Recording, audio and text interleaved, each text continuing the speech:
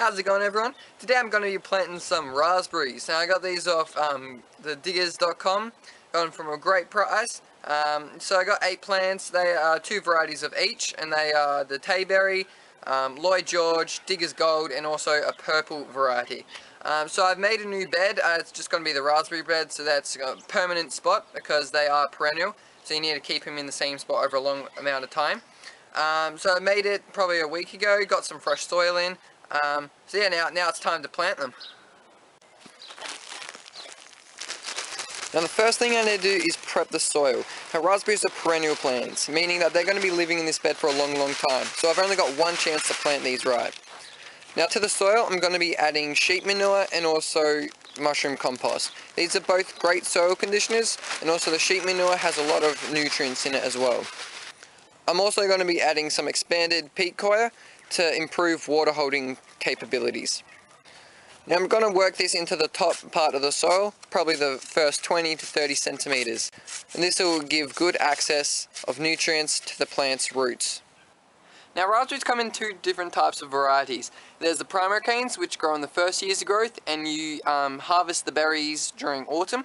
And then there's also the flora canes, which the berries grow on the second year's growth, and yeah, you harvest them during summer. Now there's also those that like to break the rules, and that's the dual croppers. So I've got 2 dual croppers, which is the Digger's Gold and also the Lloyd George. So they produce both flora canes and primary canes, so you get 2 small harvests in summer and also autumn.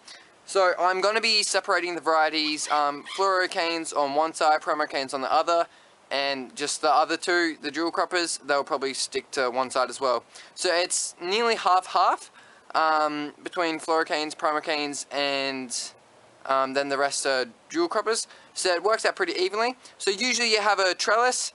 I don't have the stakes at the moment, so I'm going to get 2 stakes, stick them up like this, drill some holes at about ½ meter, 1 meter, and 1.5 meters. So 3 wires, and so that helps them to give them some support as they're climbing up. But yeah, I don't have the stakes at the moment, so I can't do that yet, but won't need them for at least probably another month. So I've got about a month to get the stakes and set that up. Yeah, so let's get to planting. So on this side, I'm going to be planting the flora canes. So that one is the, where are they? That's right, the Tayberry and also the purple raspberry. And also this end I'll be putting the dual crop, which is the Lloyd George. So I'm going to be planting these at about 40 centimeters apart. I'm just going to be placing the pots where I want them to go, so I know that what they will look like and also how far apart they will be. Then I'll just dig some holes that are about the bit deeper than the actual pots they come in, and also about twice as wide, so probably about a spade's depth wide.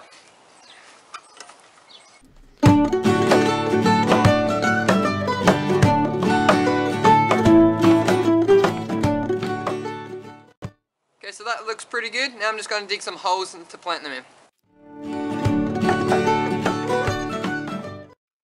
There you go.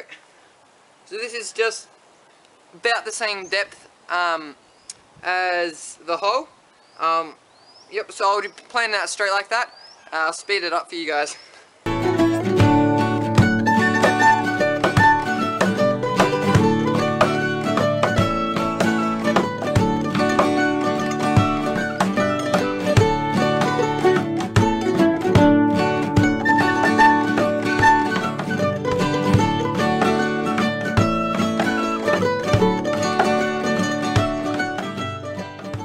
Ones are all planted in. Now I'm just going to do the exact same side, but I won't film this one. It'll just save a bit of time for you.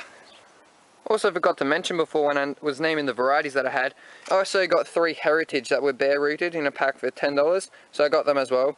This one, it has this long big woody piece of root here. Now this actually, I don't really want that there, so what I'm going to do is get some sharp secateurs and cut it just a few centimeters away from where the other roots are. Now what this will do, this cut will form lots of new roots right here, right around the base of where it's been cut. These sort of fine hair-like roots. They're the ones that I want, instead of these real big thick ones. These ones are good for support as well, but really, to pick up nutrients and water, you want these real fine hairs. So the raspberries are all planted in their beds now. Now what I've got here is some blood and bone and sulfate of potash. And I've mixed these together in this bucket here, and that's going to act as a top dressing. So I'm going to sprinkle it over all the plants, and then also mulch heavily. I'm going to be using some sugarcane mulch, and then watering deeply with some seaweed solution.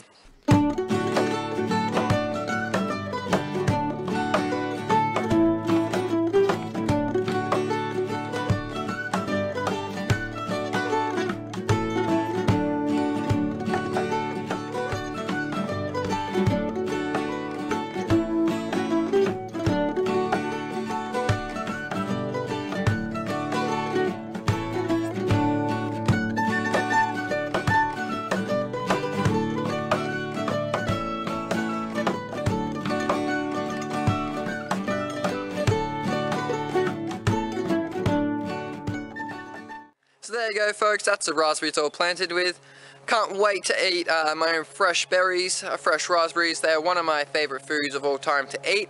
And they cost a lot at the supermarket, very expensive, so it is definitely worth growing your own.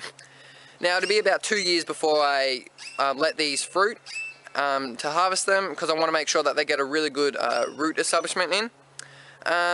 Yeah, so if they grow really well this year, however, I might let them fruit next year, and we'll probably just get a few berries then. Not much, but just still get a few off of them.